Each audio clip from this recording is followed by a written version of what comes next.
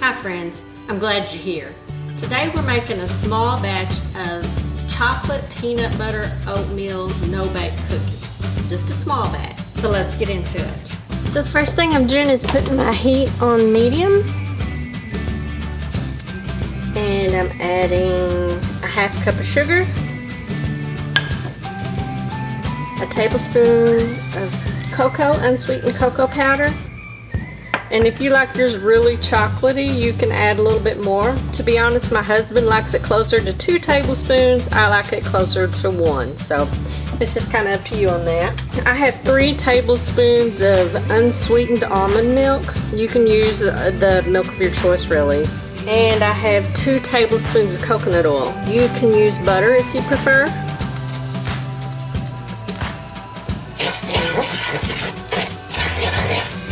I'm going to stir these together. I'm going to wait till it comes to a full boil, and then I'm going to time it for 1.5, maybe 2 minutes.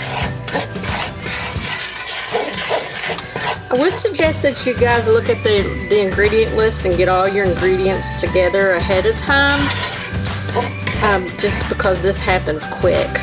Also get yourself a pan lined with wax paper, a cookie sheet or something like that to drop your cookies in. Okay, so it's come to a full boil here, and so I'm going to start timing it for about 2 minutes. I'm going to stir it periodically.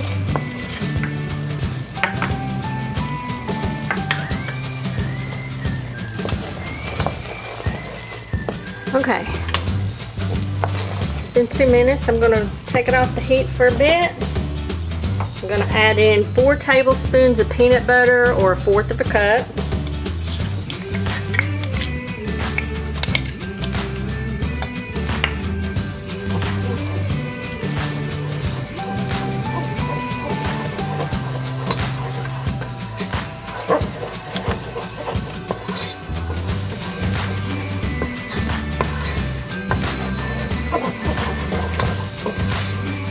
Mix that peanut butter in really good.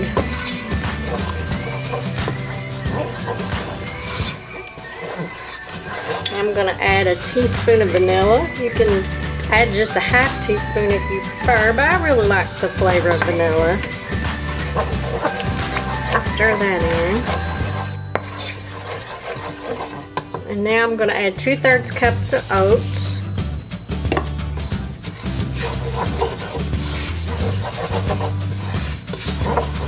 And here, if yours is a little runny, you want it a little thicker, you can add a little bit more oats. You can, if yours is more on the thick side, then you can kind of thin it down with a little bit of milk. It's just kind of up to you.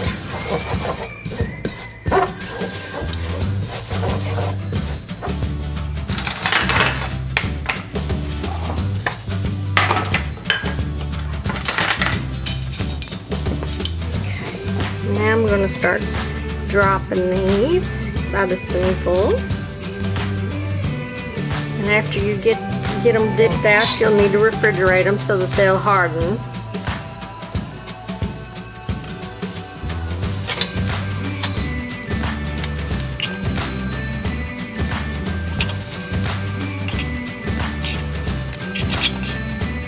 Alright, now I'm going to put these in the refrigerator and let them firm up. That's basically all there is to it, guys.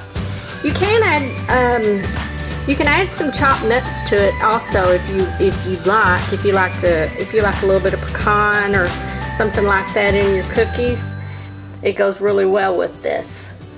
So here's our cookies after just a few minutes of cooling in the refrigerator. I'll give them a try for you guys. They're really good. You see, they don't make a whole lot for them to be left sitting around. If you're like me, that's probably a no-no. Anyway, be kind to one another. Thanks for watching.